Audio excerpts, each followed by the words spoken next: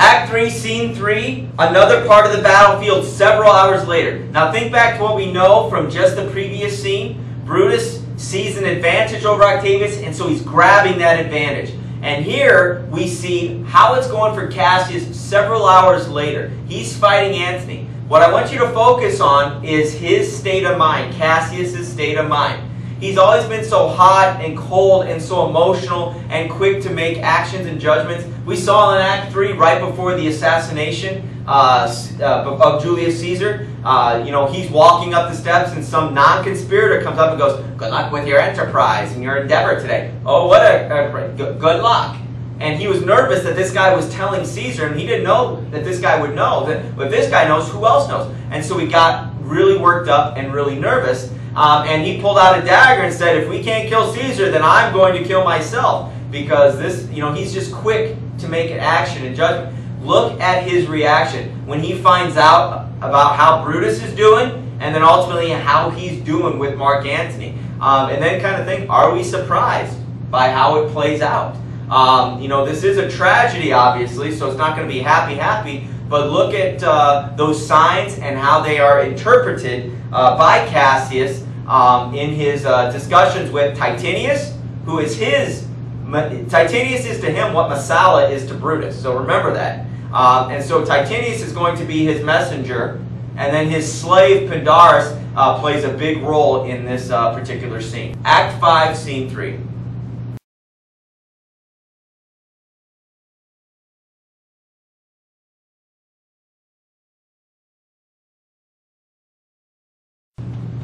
So Scene 3, another part of the battlefield several hours later. We have Brutus, at the very end coming across, the body of Cassius. Cassius really struggles. He's threatened his own suicide time and time again, but he actually goes through with it here with, help from somebody. But it's important to notice, how he's up and down and how battle can change from time to time and really at a moment's notice. "Oh, look, Titinius, look, the villains fly. Myself have to mine own turned enemy." So he's saying that my men, my own people are fleeing. So it's not going well for Cassius. So while Brutus is beating up on Octavius, Antony is doing so well against Cassius that Cassius's troops are starting to flee and run away. And so that's why he says, "Myself have to mine own turned enemy.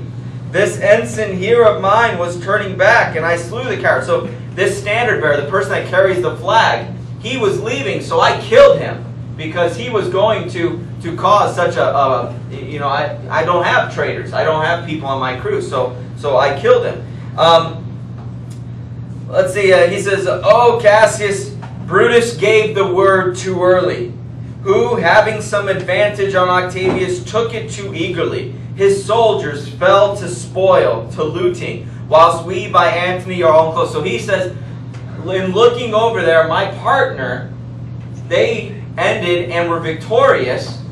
And instead of coming to help, they kind of go, "Okay, well, we did our part. Let's just relax. Things are going fine." And they started to loot and get money and get all of this stuff and look over the corpses instead of coming. And that's Titinius' opinion. So then this individual named Pindarus shows up. He goes, "My lord, fly for the Lord. Mark Antony is in your tent. So leave, get out of here. Mark Antony is in your camp.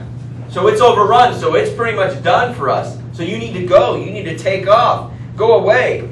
Cassius says, Look, Titinians, are those our tents that I perceive are on fire?" "They are, my lord." "Titinius, if thou lovest me, mount thy horse and hide thy spurs." So dig in and fly quickly. "And whether yon troops, find out if those are our friends or foes," because that could be the final determination as to what I'm going to do in a little bit. So Titinius takes off, and he goes. He's off stage. Cassius, "Pindarus, get up higher. Watch, regard Titinius, and tell me what thou notest about the field." So you relay to me what you see. Be my eyes up there. "This day I breathed first. Time is come around. And where I did begin, there shall I end. My life is run his compass." So it's come full circle. So I sense that this is going to be the end, is what he's sensing. So Pindarus is climbing and goes, "My lord, what news?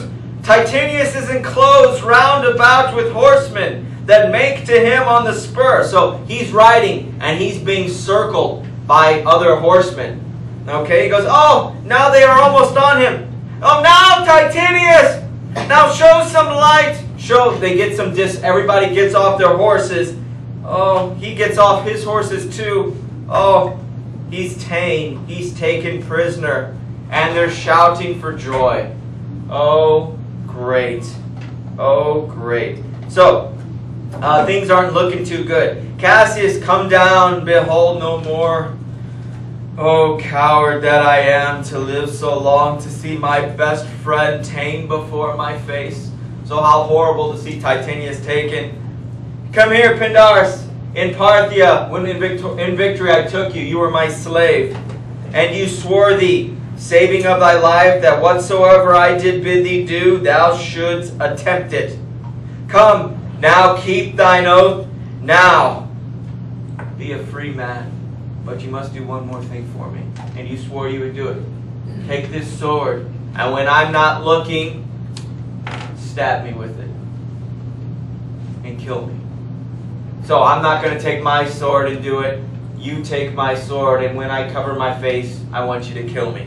And that's what he says. "And use this sword that ran through Caesar's bowels. Search this bosom. Stand not to answer. Don't think. Here, take thou the hilt." So take the sword. "And when my face is covered as it is now, guide thou the sword." Pindarus, he does it. He stabs him. "Caesar, thou art revenged, even with the sword that killed thee." And so Cassius dies. Pindarus is a free man. Pindarus is a free man. So he goes, "So I am free, yet would not so have been.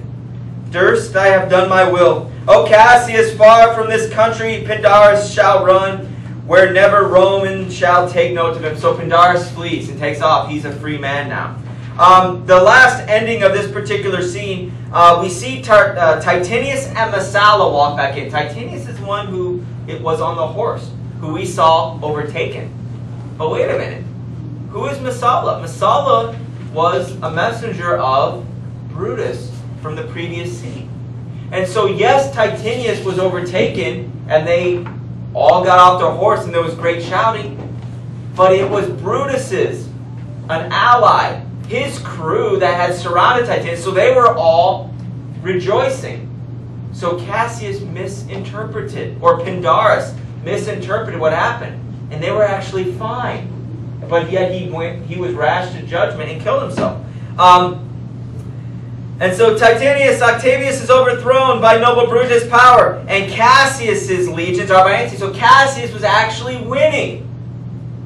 "These tidings will well comfort Cassius."